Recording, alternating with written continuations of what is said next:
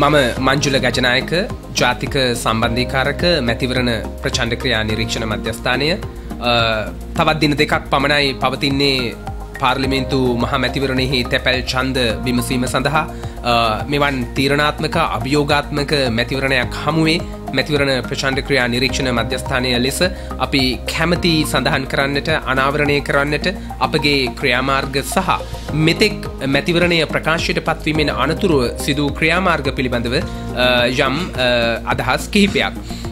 පළමුව අප මෙහිදී සඳහන් කළ යුතුයි මැතිවරණ ප්‍රචණ්ඩ ක්‍රියා නිරීක්ෂණ මධ්‍යස්ථානය සාම්ප්‍රදායික වශයෙන් මැතිවරණ නිරීක්ෂණයේ නිරත වනවා. ඊට අමතරව ඊට සමගාමීව ක්ෂේත්‍රයේ මේ වන විට ක්ෂේත්‍ර නිරීක්ෂකයන් ලෙස දිගුකාලීන නිරීක්ෂකයන් 100 දෙනෙක් පමණ යොදවා තිබෙනවා. ඊට අමතරව මැතිවරණ දිනේදී 3000ක පමණ දින නිරීක්ෂකයන් ප්‍රමාණයක් ඡන්ද මධ්‍යස්ථානවලට යොදන්නටත් කොළඹින් ප්‍රත්‍යන්ත ප්‍රදේශකත් කරා ජංගම නිරීක්ෂණ රථ 100ක් පමණ යොමු කිරීමටත් එමෙන්ම ඊටත් අමතරව ආබාධ සහිත පුද්ගලයන් 100 දෙනෙක් පමණ මැතිවරණ නිරීක්ෂණය සඳහා දායක කර ගැනීමටත් අප බලාපොරොත්තු වෙනවා. ඊට අමතරව අපගේ ක්‍රියාමාර්ග තුල තවත් ක්‍රියාමාර්ග දෙකක් ගනිමින් සිටිනවා. ඒ තමයි සාම්ප්‍රදායික මැතිවරණ නිරීක්ෂණයට අමතරව අප තොරතුරු දැනගැනීමේ පනත ආශ්‍රයෙන් Right to Information Act නැත්නම් තොරතුරු දැනගැනීමේ පනත RTI in Elections යනුවෙන් මැතිවරණ පැමිණිලි ක්‍රියාවලිය ශක්තිමත් කිරීම සඳහා රජයේ ආයතන මගින් තොරතුරු ලබා ගැනීමේ වැඩපිළිවෙලක් ක්‍රියාත්මක කොට තිබෙනවා. ඊට අමතරව මෙවර මැතිවරණයේදී දේශපාලන පක්ෂ සහ අපේක්ෂකයන් තරඟ කිරීමේදී වැය කරනු ලබන මුදල් ප්‍රමාණය පිළිබඳව සමස්ත දිවයිනම ආවරණය වන පරිදි අප යම් නිරීක්ෂණයක් සිදු කරනු ලබනවා. පසුගිය වසරේ සේම අප බලාපොරොත්තු වෙනවා ජනාධිපතිවරණයේ සේම දේශපාලන පක්ෂ කවරතරම් නම් වියදමක් මැතිවරණය වෙනුවෙන් දරන්නේද යන්න පිළිබඳව කරුණු සඳහන් කරන්නට. මූලික වශයෙන් අද මෙම හමුව සංවිධානය කරන ලද්දේ මාධ්‍ය හමුව කරුණු දෙකක් අනාවරණය කර ගැනීම සඳහා විශේෂයෙන්ම ප්‍රථම දේ COVID-19 අර්බුදය හමුවේ මැතිවරණය කවර දිශානතියකට යන්නේද පිළිබඳව ඊට ප්‍රථම මා කැමති වචනයක් සඳහන් කරන්නට අපි මේ සූදානම් වන්නේ 1931 සර්වජන ඡන්ද බලය ලැබීමෙන් අනතුරුව පවත්වන 74 වන මැතිවරණයට 47 පළමු වන මහ මැතිවරණය පැවැත්වීමෙන් අනතුරුව පවත්වන 16 වන මහ මැතිවරණයට ඒ අනුව මෙවර ඉතාමත්ම ප්‍රබල අපේක්ෂකයන් ප්‍රමාණයක් සහ දැඩි අපේක්ෂකයන් ප්‍රමාණයක් ඉතා විශාල සංඛ්‍යාවක් තරඟ කරනු ලබන 7452ක් තරඟ කරනු ලබන දැවැන්ත තරඟයක් බවට පත්ව තිබෙනවා. ඒ අතරින් තවත් විශේෂත්වයක් මා සඳහන් කරන්නට කැමතියි. මැතිවරණ කොමිෂන් සභාව පත්වීමෙන් අනතුරුව පවත්වනු ලබන ප්‍රථම මහ මැතිවරණයයි මේ. ඊට අනතුරුව මැතිවරණ දෙකක් පමණයි වුන් පැවැත්වුවේ ඒවා මහ මැතිවරණ නොවේ. තවත් විශේෂත්වයක් තිබෙනවා.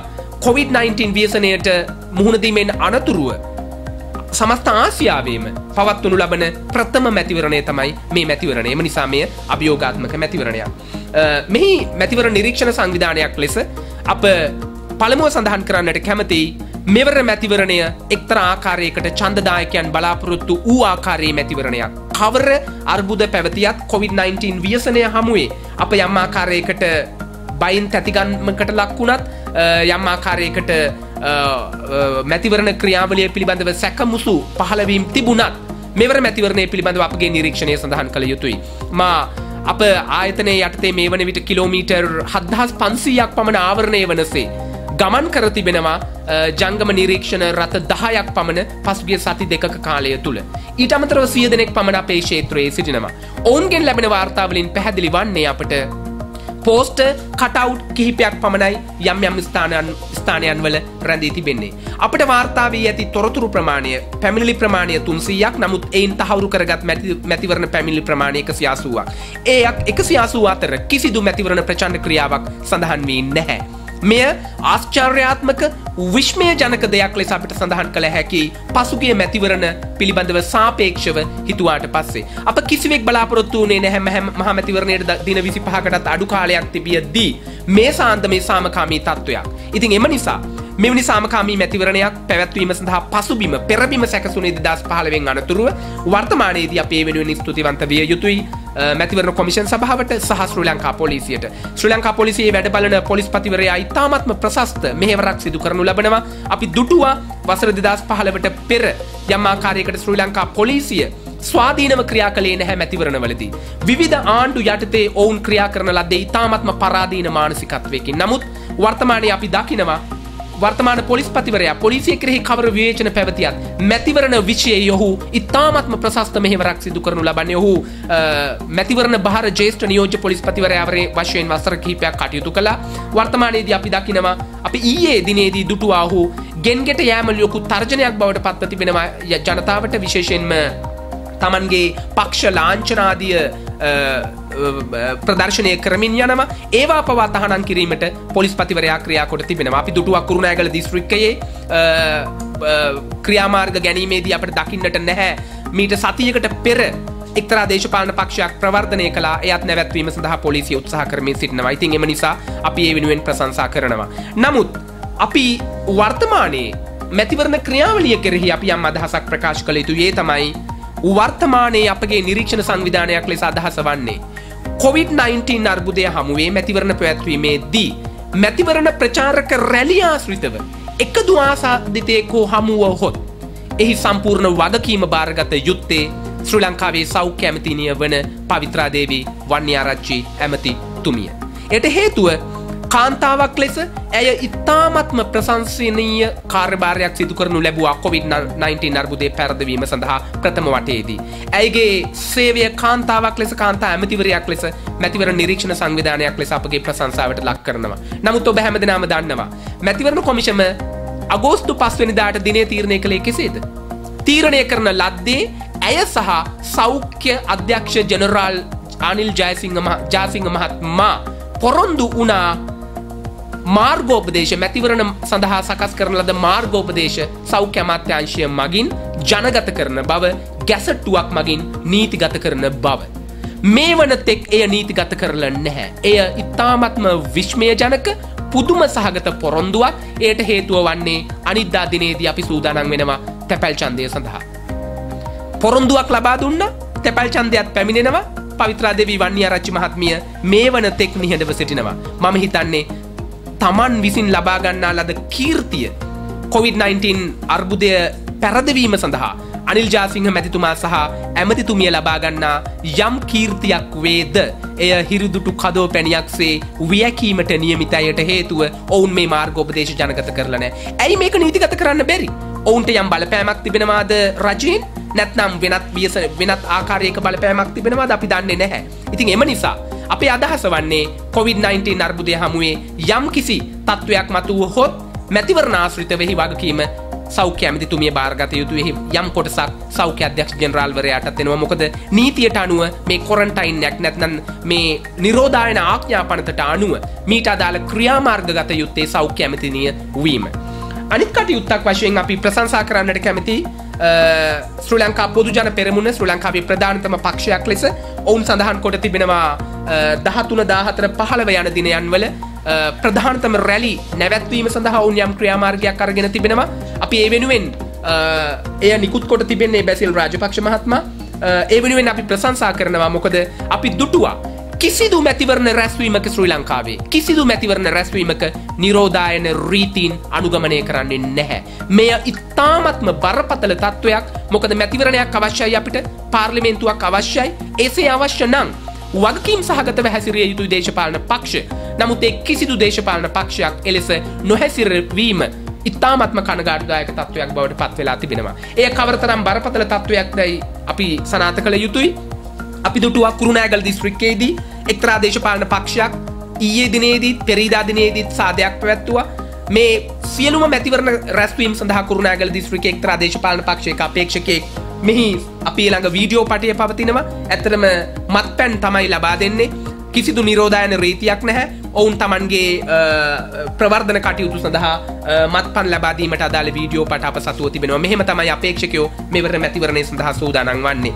ඊටත් අමතරව අපි දුටුවා නිරෝධායන රීතීන් මේ පුත්තලම දිස්ත්‍රික්කයේ සහ කුරුණෑගල දිස්ත්‍රික්කයේ මෝටර් රථ බයික් යොදා ගනිමින් තමයි මැතිවරණ ක්‍රියාවලිය සිදු කරනු ලබන්නේ. ගෙන්ගෙට යන්න පුළුවන් 3 දෙනයි.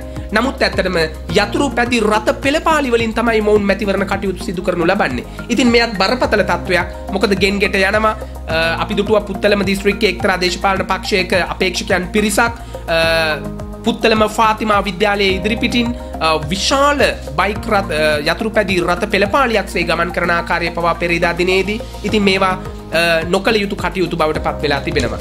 අනිත් කටයුතු තමයි අපි පවසන්නට කැමති මේ උපදෙස් පත්‍රිකාවක් එක්තරා දේශපාලන පක්ෂයක් ලබා දීපු. මේ උපදෙස් පත්‍රිකාව ඉහළින්ම තිබෙන්නේ මෝටර් බයිසිකල් කැන්වසින්. ඉතින් පවිත්‍රා දේවී වන්‍යාරච්චි මහත්මිය එක පැත්තකින් මේවා ජනගත කරන්නේ ගැසට්ටුවක් මගින් නීතිගත කරන්නේ පක්ෂ මගින් උපදෙස් දෙනවා මෝටර් බයිසිකල් කැන්වසින් යනවා කියා. ඉතින් මේවා කරන්නට පුළුවන්ද? ඉතින් එම නිසා අප අහන්නේ ඇත්තටම මෙන්න මේවාට ඉඩ දිය යුතු නිසාද මේවා නීතිගත කරන්න නැත්තේ නැත්නම් මැතිවරණ රැස්වීම තුලින් කොවිඩ් ආසාදිතයෙක් හමු වෙන තෙක්ද බලා සිටින්නේ. අනිත් ගැටලුව අපි දුටුවා යුද හමුදාපතිවරයා කාර්යසාධක බාලකායේ සභාපතිවරයා ලෙස පවසනවා ඊයේ දිනේදී ඇත්තටම හමු වූ සියලු දෙනා නිරෝධායනයට ලක් කළ බව. මෙහි පවතින ගැටලුව වන්නේ මැතිවරණ ප්‍රචාරක රැලියකින් හමු වුවහොත් ආසාදිතයෙක් එතුමන්ට හෝ එතුමන්ගේ කාර්ය මණ්ඩලයට හැකියාවක් තිබෙනවද සියලු දෙනා සොයාගෙන ක්ෂණිකව නිරෝධායනයට ලක් කරන්න. එම නිසා මේ සැලකිය යුතුයි බරපතල තත්වයක් ලෙස. ඉතින් අනිත් පැත්තෙන් තවත් කරුණක් අපි මතු කරන්නට කැමති. ඒ තමයි ඉතාමත්ම ප්‍රබල වශයෙන් අපේක්ෂකයන් විදුහල්පතිවරුන් යොදා ගන්න ආකාරයක් පේනවා උතුරු පළාතේ විශේෂයෙන්ම එමෙන්ම බදුල්ල දිස්ත්‍රික්කයේ බොහෝ අපේක්ෂකයන් ප්‍රධාන එක් අපේක්ෂකයෙක් විදුහල්පතිවරුන් නිරන්තරයෙන් යොදා ගනු ලබනවා. ඉතින් එම නිසා ඒ තත්ත්වයත් අපි දැනටමත් මැතිවරණ කොමිෂන් සභාවට දැනුම් දී තිබෙනවා. විදුහල්පතිවරුන්ගේ අවසරය මත පාසල් වලට ගොස් Tamanගේ මැතිවරණ ප්‍රචාරය කරන අවස්ථා. ඉතින් මේ ඇත්තටම නැති කළ යුතුයි. නමුත් අපි දකිනවා මේ සෑම ප්‍රදේශයකම සිද්ධ වෙනවා. මෙහි සඳහන් වෙනවා අපි දැනටමත් පැමිණිල්ලක් කරලා තිබෙනවා. යාපනයේ කුලමන් කාල් මහාවිද්‍යාලයේ බටහිර තූර්යවාදක කණ්ඩායම විදුහල්පතිවරයාගේ අවසරය මත වික්නේශ්වරන් හිටපු අමාත්‍යවරයා උපයෝගී කරගෙන තිබෙනවා. ඊට අදාළ ඡායාරූප සාක්ෂි අප සතුව පවතිනවා. අප මැතිවරණ කොමිෂන් සභාවට පැමිණිල්ලකුත් සිද්ධ කරනු ලැබුවා. හිටපු අධ්‍යාපන අමාත්‍යවරයා නැත්නම් සමාවෙන්න හිටපු මහාමැතිවරයා ලෙස ඔහුට කිසිදු හැකියාවක් නැහැ පාසල් ළමුන් මැතිවරණ ප්‍රචාරයට යොදවා ගන්න. එයත් ඇත්තටම එවැනි ක්‍රියා අපි යම් ආකාරයකට හෙලා දකිනවා සහ නොකළ යුතු ක්‍රියාවන්. අනිත් පැත්තෙන් අපි දකිනවා සමහර අපේක්ෂකයන් ඉතාමත්ම නිර්මාණාත්මකව හැබැයි නිර්මාණාත්මකව වුවත් අනුමත කළ නොහැකි ප්‍රචාරණ විධි අනුගමනය කරමින් සිටිනවා. බදුල්ල එක්තරා අපේක්ෂකයෙක් තමන්ගේ දින දර්ශනය තමන්ගේ අංකය සහ නම යොමු කොට තිබෙනවා. ඇත්තටම මේ තමයි ඒ අංකය. මෙහි තිබෙන්නේ මේ කොළය ඉරුවොත් මෙහි හමු වෙන්නේ එළවලු බීජ. එළවලු බීජ යවනව ගෙවල් වලට නැත්නම් අතින් අත බෙදා දෙනවා. අපේක්ෂකයා මේ ඔහුගේ නම සහ අංකය තමයි මේ පැත්තේ තියෙන්නේ. මම එය පෙන්වන්නේ නැහැ. නමුත් ඇත්තට මේ එළවලු බීජ. ඉතින් මේවා පැලවෙන්නෙත් නැහැ ඇත්තටම. අක්‍රිය බීජ. නමුත් රවටමින් මේ බැලූ බැල්මට නිර්මාණාත්මකයි. ඉතින් මේවත් අපි ඇත්තටම අපි හෙලා දැකිය යුතු කාරණා. කුරුණෑගල දිස්ත්‍රික්කයේත් අපි දුටු අපේක්ෂකයෙක් ජාතික හැඳුනුම්පතේ ස්වරූපයටම Tamanගේ නම සහ අංකය බෙදමින් සිටිනවා. මේවා බැලූ බැල්මට නිර්මාණාත්මකයි තමයි. හැබැයි අපි දකිනවා මේවා ඡන්දයේදී ඡන්දදායකයන් මුලා කිරීම සඳහා තමයි මේවා සිද්ධ කරන්නේ. තවත් කරුණක් අපි වාර්තා කළ යුතුයි මේ මැතිවරණයේ අපිට දකින්නට ලැබෙන. ඒ තමයි ජනමත විමසුම්. කිසිදු ભેදයකින් තොරව ප්‍රධාන පක්ෂ දෙක විශේෂයෙන්ම ශ්‍රී ලංකා පොදු ජන පෙරමුණ සමගි ජන බලවේගය මේ පක්ෂ දෙකම ජනමත විමසුම් පවත්වනවා යම් යම් ගෘහයන් වලට ගොස් Taman කාටද ඡන්දය දෙන්නේ කියන එක. මේවා සිදු නොවිය යුතු කාරණා. ඉතින් එම නිසා ඒවා එවැනි සිද්ධීන් පවා අප දකිනවා මැතිවරණ ක්‍රියාවලියට බාධාකාරී තත්වයක් තමයි උදා වෙලා තියෙන්නේ. මේ කරුණු ටික තමයි ඇත්තටම අපිට ප්‍රකාශ කරන්නට අවශ්‍ය වුණේ.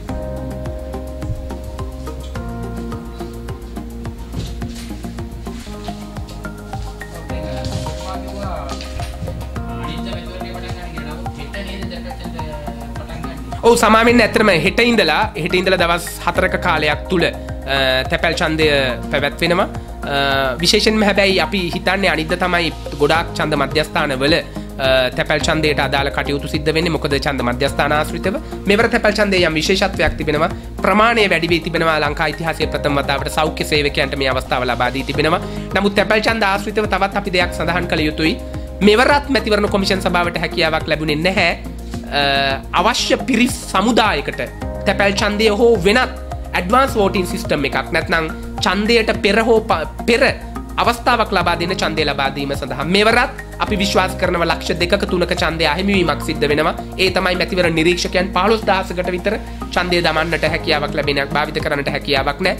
රෝහල් ගතව ඉන්න පිරිස් වලට සිරගෙවල් වල ඉන්න රිමාන්ඩ් සිරකරුවන්ට මේ ආදී ලෙස. ඉතින් එම නිසා අපි දකිනවා 31 සර්වජන ඡන්ද බලය ලැබුණත් මැතිවරණ කොමිෂන් සභාවට හෝ රජයට කිසිදු රජයකට හැකියාවක් ලැබිලා නැහැ ඒ සඳහා යම් වරප්‍රසාදයක් ලබා දෙන්නට.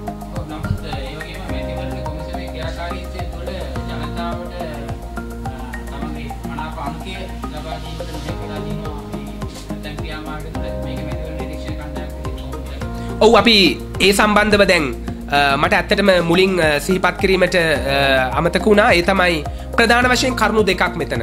එකක් තමයි ශ්‍රී ලංකාවේ මැතිවරණ කොමිෂන් සභාව සහ ශ්‍රී ලංකා පොලිසිය කටයුතු කිරීම ඉතාම ප්‍රශස්තයි. ඔවුන් මැතිවරණ නීතියට අනුව කටයුතු කරනවා. නමුත් අපි ඉතාම කනගාටු වෙනවා. ඒට හේතුව වන්නේ නවක අපේක්ෂකයන්ට විශේෂයෙන්ම තමන්ගේ නම සහ අංකය ප්‍රමාණවත් පරිදි ප්‍රදර්ශනය කිරීම සඳහා කිසිදු ඉඩකඩක් නැහැ. මීට වගකිව යුතු පාර්ශවය කවුද? මීට වගකිව යුත්තේ ඇත්තටම දේශපාලන පක්ෂ විශේෂයෙන්ම පාර්ලිමේන්තුව නියෝජනය කරන ලද. ඒට හේතුව අපි මේ ඉතාම යල් පැන ගිය මැතිවරණ පනතක් එක්ක වැඩ කරන්නේ. අවුරුදු 39ක් වෙනවා. 1981 අංක 1 දරන මැතිවරණ පනත යටතේ තමයි අපි මේ කටයුතු කරනු ලබන්නේ. මේ පිළිබඳව විවාදයක් ඇති වෙච්ච වෙලාවක කොමිෂමේ සමාජික මහාචාර්ය රත්නජීවන් හූල් මහතා ප්‍රකාශ කළා මැතිවරණ කොමිෂන් සභාවේ සිටින්නේ දෙවියන් නොවේ. අපට ඔබලා ඉල්ලන සෑම දෙයක්ම දිය නොහැකිය. අප කිසිදු දිනක පාර්ලිමේන්තුව නියෝජනය කොට නැත. පාර්ලිමේන්තුව නියෝජනය කරන ලද ඔබලා කිසිදු දිනක මේ මැතිවරණ නීති වෙනස් කොට මැතිවරණ ප්‍රචාරක කටයුතු සකස් කර ගැනීමට වෙහෙසි නැහැ කියලා. එයට අනුව මැතිවරණ කොමිෂන් සභාවේ විශ්වාසය වන්නේ පාර්ලිමේන්තු මන්ත්‍රීවරුන් මීට අදාළ ක්‍රියාමාර්ග ගෙන නැති බව. නමුත් දේශපාලන පක්ෂවල අදහස වන්නේ එවැනි තත්ත්වයක් යටතේ පවා මැතිවරණ කොමිෂන් සභාව ක්‍රියාමාර්ග ගෙන නැහැ කියන එක. මැතිවරණ නිරීක්ෂණ සංවිධානයක් ලෙස අපගේ අදහස වන්නේ පාර්ලිමේන්තු මන්ත්‍රීවරුන්ගෙන් යම් වරදක් වී තිබෙනවා. අසමත් පාර්ලිමේන්තුවක් ඔවුන් ක්‍රියාමාර්ග ගෙන නැහැ. එහෙම කිව්වා කියා මැතිවරණ කොමිෂන් සභාවට එයින් පැන යන්න බෑ. අපි ආයතනයක් ලෙස දන්නවා මේ මැතිවරණ ප්‍රචාරක කටයුතු සඳහා නියමිත අවස්ථාව ලබා දීමට මැතිවරණ කොමිෂන් සභාවේ සභාපතිතුමා යම් උත්සාහයක් ගත්තා. ඔහු ප්‍රායෝගික දේශපාලනය දන්නා පුද්ගලයෙක්. ඔහු අනවරත උත්සාහයක යෙදුණා මේ මැතිවරණ නීති යම් සංශෝධනයකට ලක් කරලා චක්‍රලේඛ මාර්ගයෙන් මීට අවස්ථාව ලබා දෙන්න. නමුත් අවාසනාවට මැතිවරණ කොමිෂන් සභාවේ අනිකුත් සමාජිකයන් දෙදෙනා තමයි තදබල දැඩි ප්‍රතිපත්තියක සිටියේ මැතිවරණ පනතටම අනුව කටයුතු කරනවාත් කියා. අපගේ අදහස වන්නේ සභාපතිතුමාට නිසි ගෞරවය ලබා දෙන අතරේ අවුරුදු 39ක් පැරණි පනතකින් මැතිවරණය කිරීම ගැන මැතිවරණ කොමිෂන් සභාවට නොබෙල් තෑග්ග දිය යුතුයි. කොහොමද අවුරුදු 39ක් පැරණි පනතකින් මැතිවරණයක් කරන්නේ? හැබැයි අනිත් කරුණ තමයි අවුරුදු 39ක් පැරණි පනතකින් මැතිවරණය කරන්න කියා සමාජිකයන් දෙදෙනා උපදෙස් දෙනවා නම් ඒ දෙදෙනාගෙන් අප ඇසිය යුත්තේ ඇත්තටම එහෙමනම් මැතිවරණ කොමිෂන් සභාව ශ්‍රී ලංකාවේ ස්ථාපිත කරලා තේරුමක් නැහැ. ඉතින් ඒ නිසා නිරීක්ෂණ සංවිධානයක් ලෙස අපගේ ඉල්ලීම වන්නේ දැන්වත් මැතිවරණ කොමිෂන් සභාව සානුකම්පිතව සිතා බලනවා නම් හොඳයි. අපේක්ෂකයන්ට නම සහ අංකය ප්‍රදර්ශනය කිරීම සඳහා අවස්ථාවක් ලබා දීමට සභාපතිතුමා ඊට සූදානම්. අපි බලාපොරොත්තු වෙන අනිකුත් සමාජිකයන් දෙදෙනාට මේ පණිවිඩය ඇසෙයි කියා.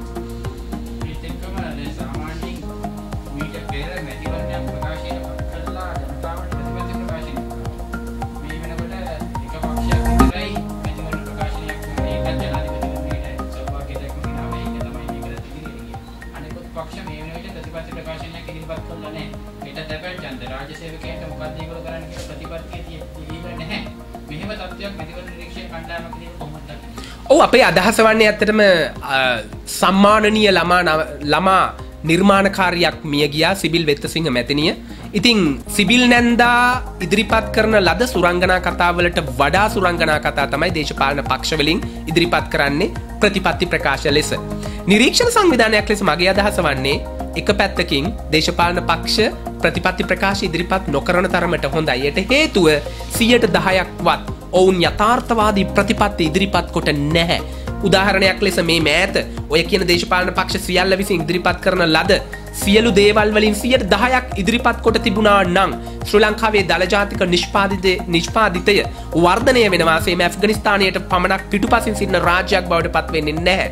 නමුත් ඔබ පැවසූ ආකාරයටම එලෙස දේශපාලන පක්ෂ ඉදිරිපත් කරනවා නම් හොඳයි ප්‍රතිපත්ති. නමුත් ප්‍රශ්නය තියෙන්නේ ජනතාවට කිසිදු බැඳීමක් නැහැ. මේවට නඩු දාන්න බෑ. ඔවුන් මේ ප්‍රතිපත්ති ඉදිරිපත් කොට ඒවා ඊට නොකළ හොත් එම නිසා ශ්‍රී ලංකාවේ මෙතෙක් 1950 දශකයෙන් පස්සේ ඇත්තටම සිද්ධ වෙලා තියෙන්නේ ඔවුන් ප්‍රතිපත්ති ඉදිරිපත් කරනවා හඳෙන් හාලට අට ගෙනීමේ සිට හඳෙන් හාල් ගෙනීමේ සිට වර්තමානයේ දක්වාම ඔවුන් ප්‍රතිපත්ති ඉදිරිපත් කරනවා.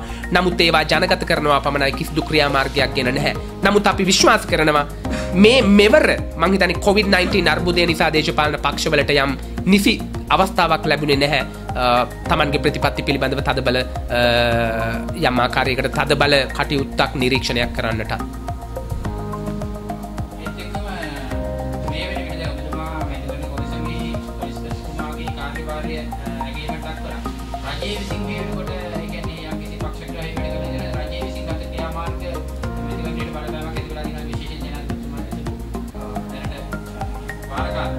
ඔව් ඇත්තටම අපි මැතිවරණ නිරීක්ෂණ සංවිධානයක් ලෙස නිරීක්ෂණ දෙකක් දෙන්න කැමතියි. එකක් තමයි ලොව කවර රටක හෝ බාහිරකාර රජයක් නොමැතිව කැබිනට් මණ්ඩලයක් හෝ පාලක පක්ෂයට අයත් යම් ආකාරයකට දේශපාලඥයන් පිරිසක් ඇමති මණ්ඩලයක් ලෙස එක්රැස්ව එය මේ වර්තමාන රජයට පමණක් නොවේ ලංකාවේ ක්‍රියාත්මක වෙන්නේ එහෙමයි. එවැනි කටයුත්තක් සිදුවීමේදී යම් ආකාරයකට අපි හිතනවා පක්ෂග්‍රාහී කටයුත්තක් වෙයි කියා.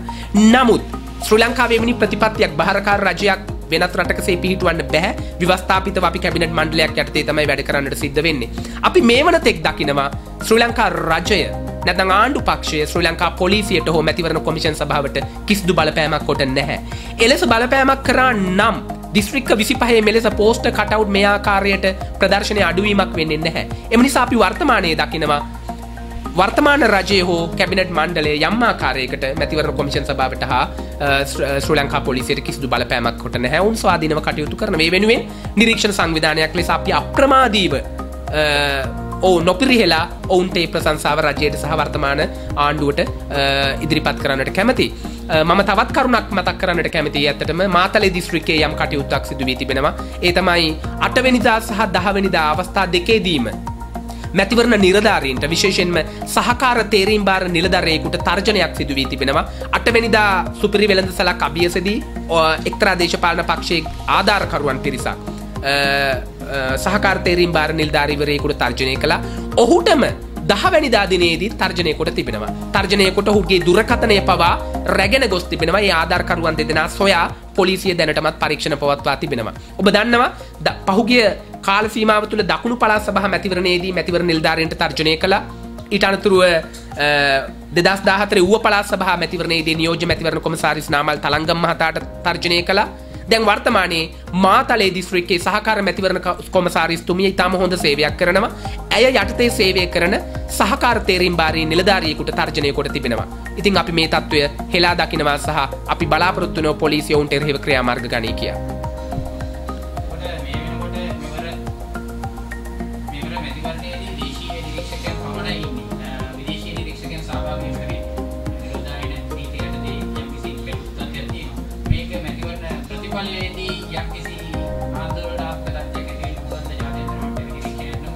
ඇතරම එක සංවිධානයක් පමණක් අප සහ පැෆරල් සංවිධානය දෙකම සාමාජිකත්වය දරන ඇන්ෆ්‍රල් සංවිධානය මේ වන විටත් සලකා බලමින් සිටිනවා COVID-19 ව්‍යසනය අඩු අවදානම් අඩු රටවල් වලින් නිරීක්ෂකයන් ගෙනීම සඳහා ඊට මැතිවරණ කොමිෂන් සභාවේ කාරුණික අනුග්‍රහය සහ අවසරය ලැබී තිබෙනවා. ඒ හැර යුරෝපීය ප්‍රජාව සහ පොදු රාජ්‍ය මණ්ඩලය ආදී සියලුම ප්‍රධාන ලොව මැතිවරණ නිරීක්ෂණ සංවිධාන මේ වන විට සඳහන් කොට තිබෙනවා වුන් බොහෝ දුරට නොපෙමිණෙයි කියා. නමුත් අපි ඒ විශ්වාස කරන්නේ නැහැ. ශ්‍රී ලංකාවේ අපක්ෂපාතීව කටයුතු කරන ප්‍රධාන පෙළේ නිරීක්ෂණ සංවිධාන දෙකක් තිබෙනවා. පැෆරල් සංවිධානය සහ CMEV මැතිවරණ ප්‍රචණ්ඩ ක්‍රියා නිරීක්ෂණ මධ්‍යස්ථානයේ අප නිරන්තරයෙන් ජාත්‍යන්තර සංවිධානත් සමග සම්බන්ධ වී සිටිනවා. ඊට අමතරව අපි දන්නවා ශ්‍රී ලංකාවේ මැතිවරණ පැවැත්වීමේදී මැතිවරණ කොමිෂන් සභාව ජාත්‍යන්තර ප්‍රමිතීන් අනුගමනය කරමින් තමයි මෙය මැතිවරණ හැම විටම සිදු කරනු ලබන්නේ. එම නිසා අපි හිතන්නේ නැහැ ඊට අදාළව ලොකු අර්බුදයක් වෙයි කියා. ඔවුන්ට මේ තාක්ෂණය දියුණුවී නව මාධ්‍ය සංස්කෘතිය තුළ ජාත්‍යන්තර ප්‍රජාවට හැකියාවක් තිබෙනවා නිරන්තරයෙන් ශ්‍රී ලංකාවත් එක්ක සම්බන්ධ වෙන්න. එම නිසා නූතන තාක්ෂණික මෙවලම් භාවිත කරමින් මැතිවරණයට සහභාගී වීමට හැකියාවක් ලැබෙන නිසා අපි හිතන්නේ නැහැ මේ යම් ආකාරයකට අර්බුදකාරී තත්ත්වයක් මතු කරයි කියලා.